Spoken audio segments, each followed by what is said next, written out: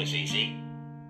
Hi, so what I want to do today is to prove Rice's theorem via the recursion theorem. So you think, why are you proving a theorem with a theorem? It's actually a lot easier to prove Rice's theorem this way than doing it in the straightforward way. So we're going to make a language here called P, which is a set of Turing machine descriptions right here. So M is a Turing machine right here. And what we have is that the language of this machine has some property. So the language could be empty, it could be sigma star, it could be infinite, it could be finite, it could be regular, it could be context-free, some property about the language of the Turing machine. And if this set P is non-trivial, non-trivial means that there is some machine in P and there is some machine not in P, then Rice's theorem says that this is undecidable. So what we're going to do now is we're going to prove this via the recursion theorem, and the proof is very, very quick. So let's do it. So how is the setup going to work? Because we have P being a non-trivial set, a non-trivial language, that means that there is some Turing machine that is in P, the set P. I'm going to call it A. There must be at least one. And there must be some Turing machine not in P. I'm going to call that machine B.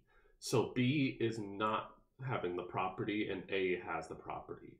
Here, I'm going to make a Turing machine M, which is going to have some kind of logical contradiction, which will disprove whether or not P being decidable. So we're going to assume that P is decidable. And let's call the machine MP decides it. So MP is the Turing machine that decides P. So it gets an arbitrary Turing machine and it decides whether or not that Turing machine has that non-trivial property. So how is this going to work? What we're going to do is we're going to now appeal to the recursion theorem. So the first step of M is to obtain our own description called M. So then now we obtained our own description. Now let's do something useful with it. Well, now what we can do is this supposed decider M sub P can figure out whether the Turing machine has this specific property. So what I'm going to do next is, for step 2, I'm going to run this MP decider on M because we were able to obtain our own description.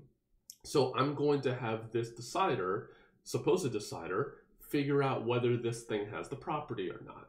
So because this MP machine always halts, it's a decider, that implies that it always accepts or rejects in a finite amount of time no matter what. So let's figure out which is the case. So if MP accepts, so that's one possibility, we'll do something there. And then if MP rejects, then we will do something else. So if MP accepts, then what we want to do is to have a logical contradiction. We want M to disagree with itself. So if we had MP accepts, that means that this machine M has this property P. So if we simulated right here at this point, if we simulated B, the machine B, which does not have the property P, then that will get us a contradiction, because if MP accepts, that implies M has the property.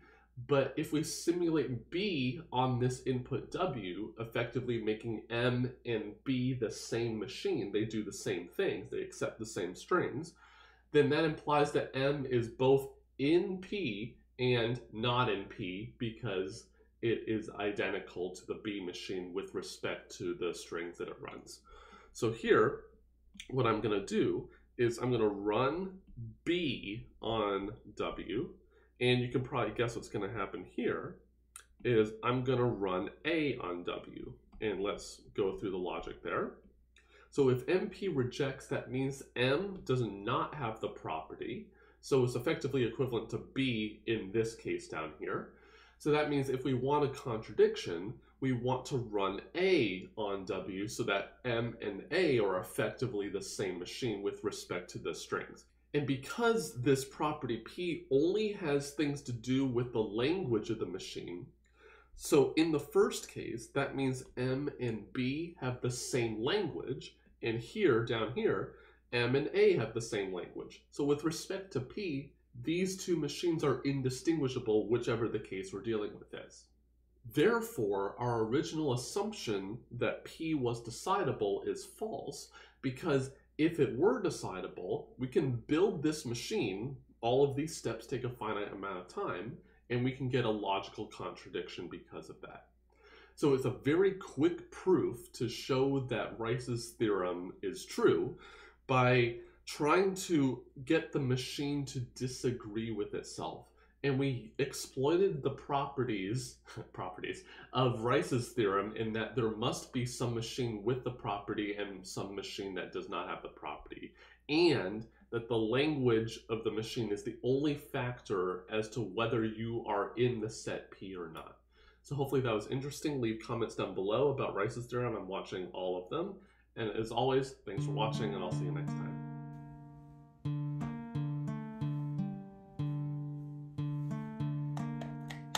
That was easy. That was easy. That was easy.